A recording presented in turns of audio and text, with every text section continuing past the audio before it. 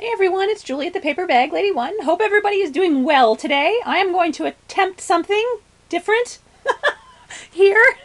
I have had many people ask me about the construction of my albums, both my standard paper bag albums and then also the ones I do made out of children's books or coloring books or things like that. And I have spent the last couple days in a frenzy for some reason of going through children's books and cutting them up and starting to get things set up. So I thought I would try and show you a little bit of what I have done. First of all, I will show you the paper bag album. People ask me how I bind them or how I make them. I take 3 paper bags and I place them on top of each other every other direction. So bottom, top, bottom, if that makes sense, and fold them. And then I iron them. I iron them all because otherwise they're just too wrinkly and puffy for me. You can do it. I mean, I've done it on occasion when I'm too lazy to get the iron out, but mostly I press them all. And then, and this is the good part, then I take a big box of them to my mother. Hi, Mama. I love you. I take them to my mother, and she sews them together for me because I can't sew a straight line. Is that pathetic or what? So she just uses her regular sewing machine and stitches it on through, and that is how they are bound. Sometimes I will do them with book rings. Sometimes I will just poke some holes here and pull ribbon or whatever through, but most of the time, as you can see, they are sewn. And the 2 most frequent sizes that I make are 6x6 or 8x8, and I buy the bags at my local restaurant supply store. I am sure I know you can buy this kind of bag at the grocery store. They're a little bit thinner. These are fairly thick and they are kind of hard in the sewing machine, but it hasn't done damage to it. The larger size is a thinner bag. They don't have the thicker in this exact size. It would be this high, but it would probably only be about 6.5 inches wide, and they're even more awkward to sew. So anyway, so that is what I do. It's a 6x6. It's actually a little bit larger than 6x6 when folded, so when I cut my base paper, it is 6x6. And on the 8x8, when I cut the base paper, it's actually 8 inches this way and 7.75 inches this way. But it's just easier to say 8x8. And that one is just sewn as well. So that's the big secret, is that I don't even do it. I don't even do it myself. My mom has to do it for me. And I'm very grateful that she does it. But anyway, so here's an album that I'm working on. I'm almost finished with this one. It just needs covers. So as you can see, this is using children's books and coloring books. I love to use the coloring books. This one is Sesame Street. These are the pages from the coloring books. This is from just regular children's books, and these are actually flashcards and other card games that I have, and this I just put on here and made it so like you can fold it out and put pictures there. And often what I do is I will do 1 page for each character, or depending on how many characters are there, I'll do a double spread, but this one has 1 for each. So here we have Big Bird with Snuffleupagus, and then here we have Grover and Cookie Monster. Sorry. And Bert and Ernie. And this one was more difficult. Elmo, and the coloring book had Zoe in it. And here's the Zoe playing card. But I didn't have any books to cut up that were newer, so none of them had Zoe in it. So they had this chick in it, and I can't remember her name. But so she's there, and she's actually also on this little game piece. And then here we have the Count and Oscar the Grouch at the end. So that's kind of what it looks like after I've done everything, except for the covers again, which is the last thing I do. But here is another one that I'm kind of in the midst of working on. So this is what it looks like before I've done anything else to it. And this one is Mickey Mouse, obviously, from Mickey Mouse coloring book. And this is actually Mickey Mouse Clubhouse coloring book, so you can see all the gears here. Instead of using flowers as embellishments, I actually will die cut some gears in the primary colors like Mickey uses and do that. So there we have, you know, Mickey and Minnie and Goofy and Pluto, and on and on and on and on. And so the way that I get to that is to start with my coloring books, and I get them at the dollar store, and I get 2 of them because I like to do this pocket where it is the same image. So I'll gather all my things and then make sure, I'll hold it up and make sure. Sometimes you can just go like this and the pictures line up perfectly. Sometimes you kind of have to adjust and cut it.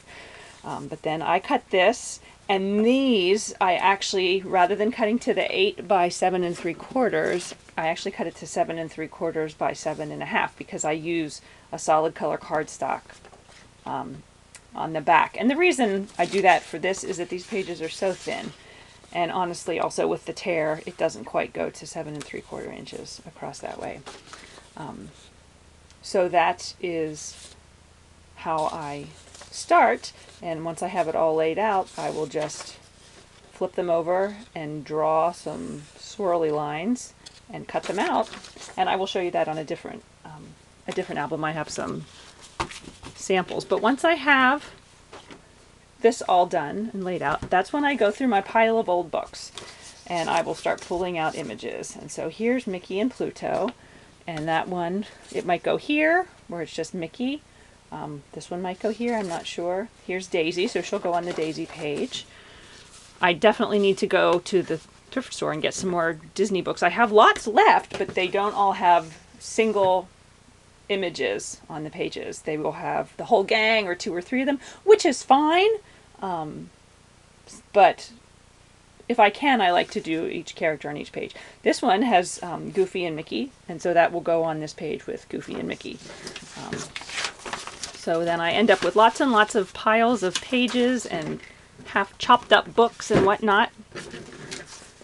And then, after I do that, to start adding things into it, that is when I go to my stash of goodies. And for the Disney ones, for example, ready? Those are all Disney playing cards. Is that pathetic or what? But no, seriously, they are. They're all Disney playing cards. And some of them are more modern ones, like these are from Mickey Mouse Clubhouse, so I'll definitely use those.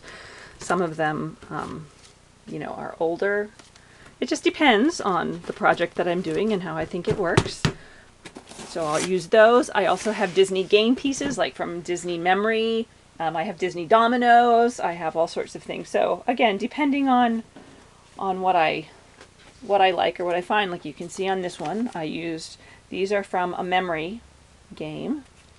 But once I got over here to some of them, like for some reason, no, they had Bert, I just didn't like it.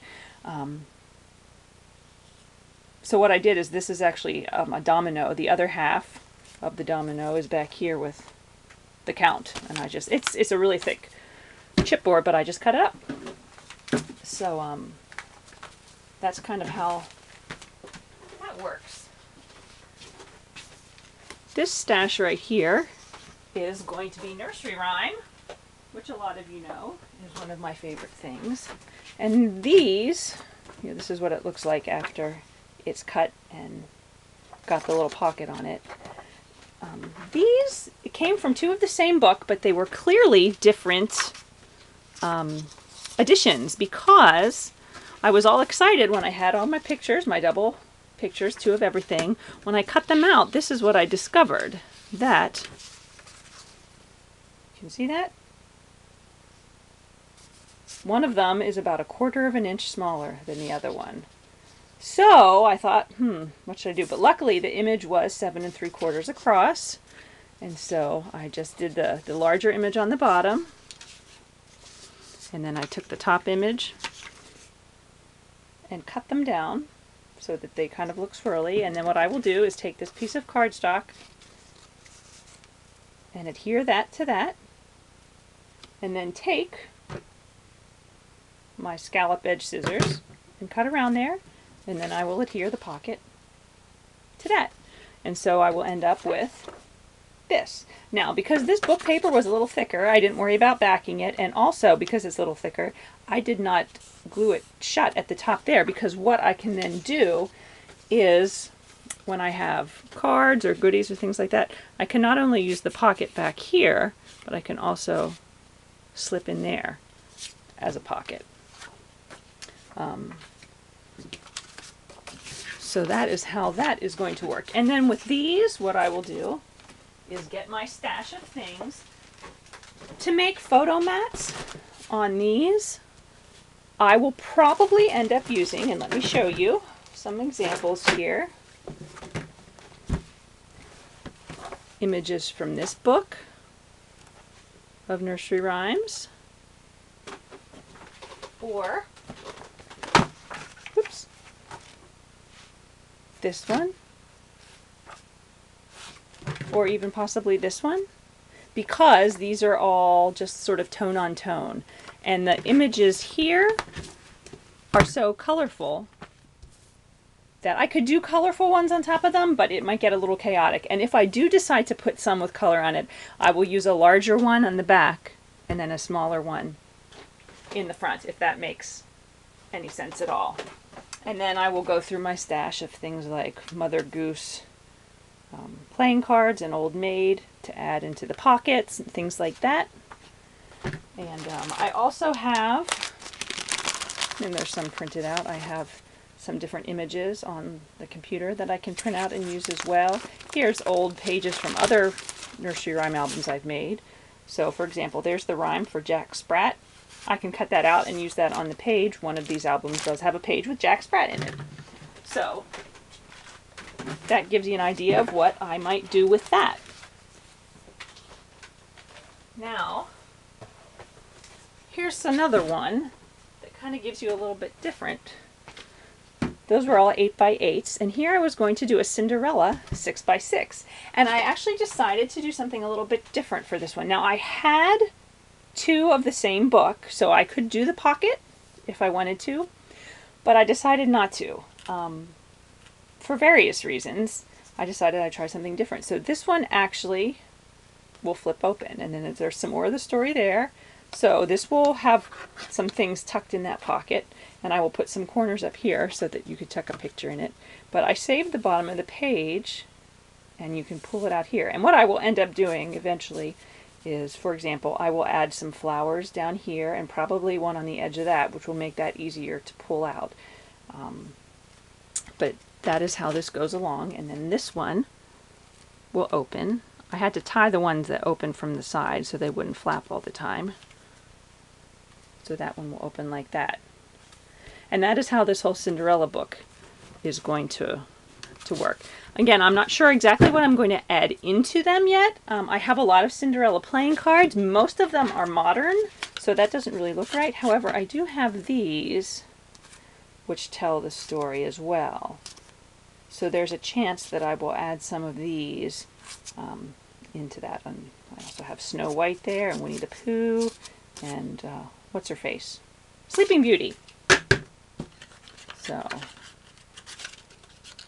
that is how I will work that 6x6. And this Snow White here, I was planning on doing basically the same thing that you saw with the nursery rhyme albums. I had two large books, and so there's the image and the other image, and I'll make a pocket. However, when I got to the end, I discovered that I wanted to use this, and I wanted to use this. But I can't, because I only have two books. So I had to rethink that, and I do have the same image from a smaller book. So I'm still throwing that around, or here's a large one that does not have the same images, but so I might end up sort of interspersing some and have some pages with pockets and some without. I haven't quite worked it out yet. And again, then I have the Snow White cards here, but then I also have these little ones. Like these have all the dwarfs. There's a card for each dwarf. I have that type of thing. I have, for example, let's see here. I have some different apple buttons, which I might use on the tops of tags. That sort of thing. So that's what we're going to do with Snow White there. And then finally, the last one that I have going on is Benjamin Bunny. And Benjamin Bunny started life as two books. And again, we did the pocket thing.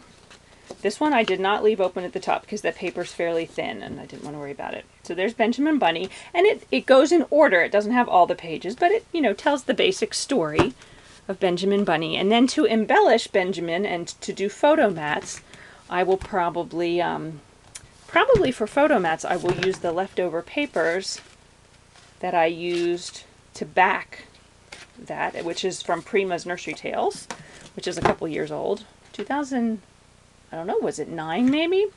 And then to embellish and add into things, I will probably use images from here, because Benjamin Bunny. I have lots of books with images, but most of them are not already in that nice little square all ready to go. So if you take that out and mat it, that will be perfect to tuck in there. And then people can write on the back of it or put a photo on the back. I also have the Peter Rabbit Nursery, and as you can see here, here's some mobile pieces, and this is from Benjamin Bunny, so I can cut those squares out. I could use them here and kind of put some flowers around it like I did in the Sesame Street one. And then I also have a smaller book, and this one would make good photo mats too. It's a good image size. And this one's just a little bit smaller. And then finally, in this little teeny tiny book, these I could just cut out and mat, and they would be perfect as well. As you can see, I have a lot of Beatrix Potter, and this isn't even, it feels like it's hardly even scratching the surface of the Beatrix Potter. But this is why I collect so many books, because sometimes you want to have, you know, several of them. Here is a Night Before Christmas one that I've started. And all the images here, we can take that out. So you can see they go together and they would make a page in the books. However, this one actually ended up using 4, count them, 4 of the same book, because there were several pages in here that I wanted to use the front and the back. So, and then all these little mats that pull out continue to tell the story in the same order. They're just from different books, because I probably have 25 Night Before Christmas books. And I've not quite worked out how I'm going to embellish this one yet either, to be honest with you. I've gone back and forth with putting things on here. I actually have these old tags, like this is Noise Racket, and in this picture, remember he heard a noise and he flung open the sash to see out what was the matter or whatever. So I have those little cards for different things. This one says sweet candy, because they're dreaming of sugar plums, and so I might attach those to the top of a tag in there. This one says snow, because the moon on the crest of the new fallen snow, or the breast of the new fallen snow, whatever. So sometimes you need to have more than one book. So, you know, people laugh at me when I buy the same book over and over again, but sometimes you need it. And this will probably be the next one I do. I love Sorcerer Mickey, and these books are really easy to take apart. You just rip off the covers, and then there's staples there, and you pull them out. This is one I'll probably have to go shopping for some more, because like that image and that image, I'd probably like to use both of them, but it's going to be a problem because I don't have double of, well, I would need quadruple to be able to get a pocket. I really like the pockets, and I have to say thank you to Cody, because she's the one that kind of started making the pockets, that double pocket with the little scallop edge across the top. So Cody, I totally stole that and I'm running with it, but you knew that already. Oh my goodness. So anyway, so I hope that gives you an idea of what you can do with books, old books, coloring books, games, things like that that you use. You can just use the images, you can tell the story, which is what I like to do. If there is a story to be told, I like to go in order and tell the story. And it's fun, and honestly, it's relatively inexpensive, because when you do this, for example, here's Mickey. You know, I paid $2 for the coloring books, and then this is just basic cardstock. It's not anything fancy. It's just, oops, it doesn't have the tag in it. It's just, you know, the pack you can get at Michael's or Joann's for like $4 or something like that. And then I buy all the games and all the playing cards and everything at thrift stores. And even if you don't buy them at thrift stores, a lot of them you can find current, like the Mickey Mouse Clubhouse cards, you can go to the Dollar Tree and buy a pack of 2 or 3 sets of playing cards. And it's something different. And, you know, it honestly is a relatively inexpensive way to do things. You know, I know there's not really a whole lot of fanciness going on with these albums, and I like a bit of fanciness as much as anybody else. But truly, I make a lot of mine for people. I make them, I sell them, I do a lot of craft shows, and the albums have to be pretty understandable for your average Joe who doesn't scrapbook and who wouldn't know what to do with, all kinds of foldy and flippy and embellished to the hilt things, which again, there's nothing wrong with that. I like that as much as anybody else, but it can be overwhelming to someone who doesn't have a clue. They just want something, they can pick it up and they can say, okay, my pictures go there. And I can write here. And I can cover this picture if I want, or I can put a picture on the back and flip it over, whatever. And now my cell phone is ringing. And now you can all see that I have the X-Files ringtone on my cell phone. So, I am going to go. Thank you all for watching. And if you have any questions, just give me a holler. Bye.